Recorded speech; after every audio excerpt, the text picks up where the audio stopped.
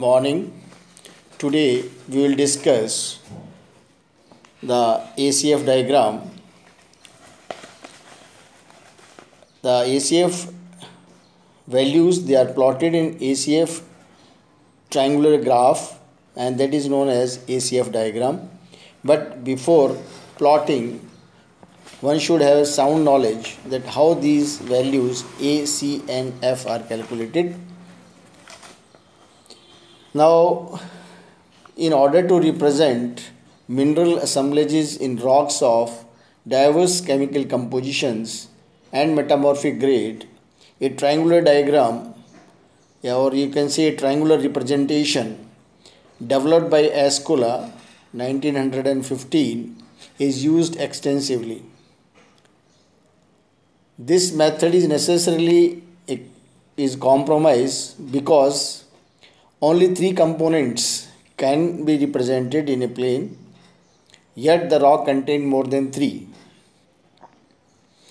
components. Nevertheless, by means of suitable selections and restrictions, his method allows representation of most rocks of not too unusual composition and having excess of silica.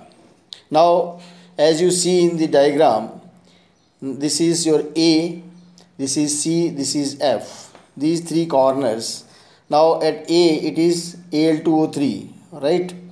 So the various metamorphic minerals, kyanite, andalusite, sillimanite, such minerals will be marked on this corner. Similarly on C, this is your CaO, means minerals like calcite, wollastonite will be marked, because the excess silica, the silica is not considered in this plotting.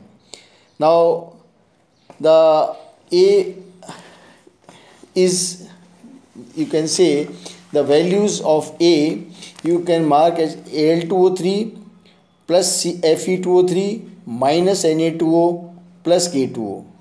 This is what A means. Means Al2O3 Fe2O3, because Al3 Fe3 they can substitute each other, and Na2O K2O, because these are the composition of the feldspars which are not considered in ACF. So the Na2O and K2O which is utilized in formation of feldspars is not considered. So the remaining means that the same equal amount of Al2O3 is consumed in these feldspars. So that amount of Al2O3 is actually subtracted from the main composition of the rock. First of all, I want to make the students clear that you will be given the chemical composition of a rock, right? You will be given the weight percent oxide data of the rock, that is the chemical composition.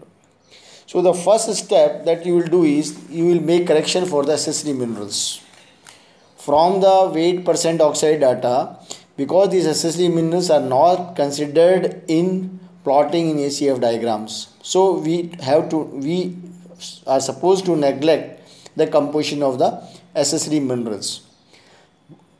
In addition to the determination of chemical composition of the rock, you will also be given the percent, that is the model analysis of your accessory minerals. Accessory minerals, because they are present in less than 5% and their composition is not considered in plotting the ACF diagram.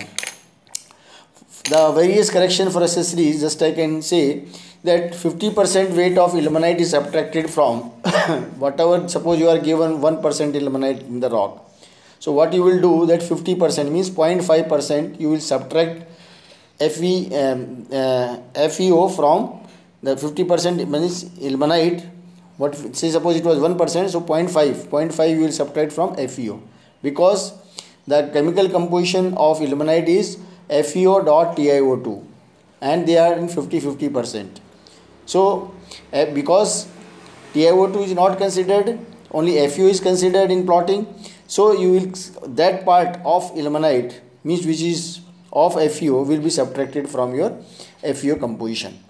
So in, you can say simple way that 50% of ilmenite is subtracted from FeO. This is the first correction for the accessories. Similarly, the second correction is 70 and 30% of magnetite whatever the amount of magnetite is given, say suppose again 1% magnetite is given. So 70% means 0.7 you will subtract from Fe2O3 and 0.3 from FeO, because we can write the molecular formula, molecular composition of magnetite as Fe2O3.FeO. So straight away 0.7, suppose 1% of your magnetite is there, then 0.7 you will subtract from Fe2O3 and 0.3 from FeO. Similarly, correction for your next mineral, say sphene. Sphene is 30 weight percent spin. Say suppose again 1% sphene is given, then you will subtract 0.3 from your CaO, because the chemical composition or the molecular composition of your sphene is CaO.TiO2.SiO2. SiO2 is not considered, TiO2 is not considered, only CO is considered. So the CO in mole form is 0.3. So 0.3 of the given model analysis of sphene, that say 1%. So 0.3 will subtract from the composition of CO.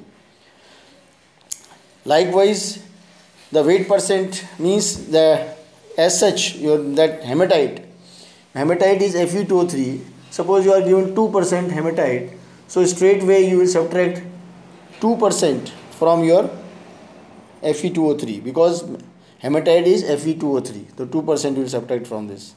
So after correction of the series means you will make the correction for the given necessary minerals, and the remaining you will convert that weight percent oxide data into the molecular proportion.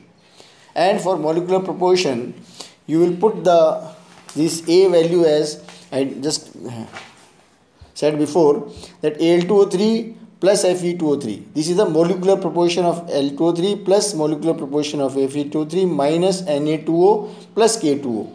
Means these values, they are subtracted from your, because Na2 and K2O, that part of the feldspars are not considered, and in feldspar the molecular proportion of Na2 and Al2O3 is 1:1.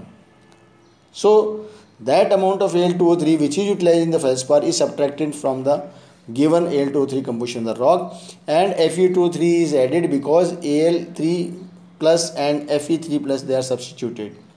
Then C is CaO minus 3.3 P2O5. CaO means molecular proportion of CaO as such, and 3.3 P2O5, because that part of apatite is not considered.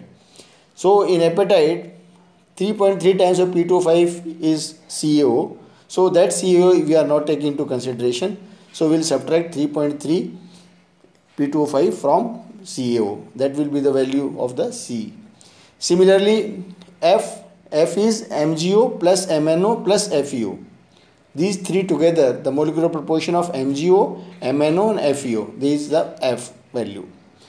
So we will get the value of A, C and F in molecular proportion, and for plotting ACF diagram we will recalculate to 100, because for plotting it is necessary to recalculate them to 100, and the points that will be there, that will be plotted. So likewise we can plot in this ACF diagram, and you can see in this diagram, this I told you this is your A, this is C and this is F. So here naturally the minerals which have Al2O3, right, they will be marked 100% Al2O3, and the three minerals, or you can say polymorph of Al2O3, that are kyanite, andesite, sylvanite.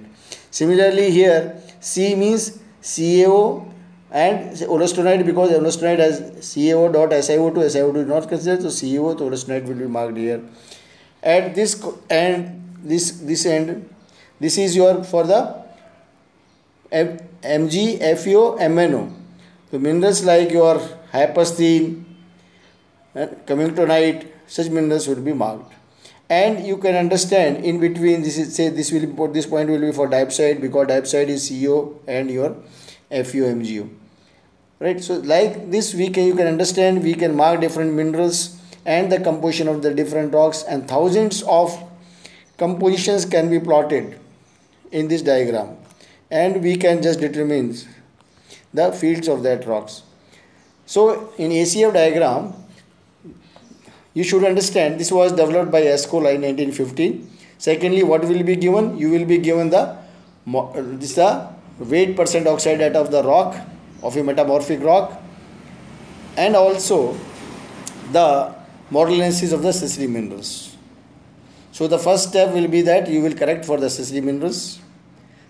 Then corrected weight percent of different oxides, they are converted into molecular proportion by dividing each molecular with the weight percent of each oxide by its molecular weight. That will get the molecular proportion.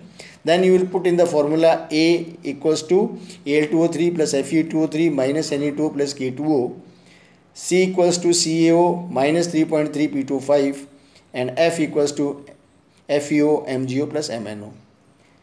You will get molecular proportion of these A, C and F. Then you will recalculate to 100. The values that will be calculated will be plotted in your ACF, that is the triangular graph paper. That is complete. This is also the part of your practical exercise, that plot the given AC and F values, or the plot the ACF values of a rock having following chemical composition and the model analysis of accessory minerals as under. So it should be very clear. This is also asked in the theory as well as in the practical. So you get acquainted. Next time we will try to give some exercises on plotting of the ACF diagram. So this is all for today. Thank you very much.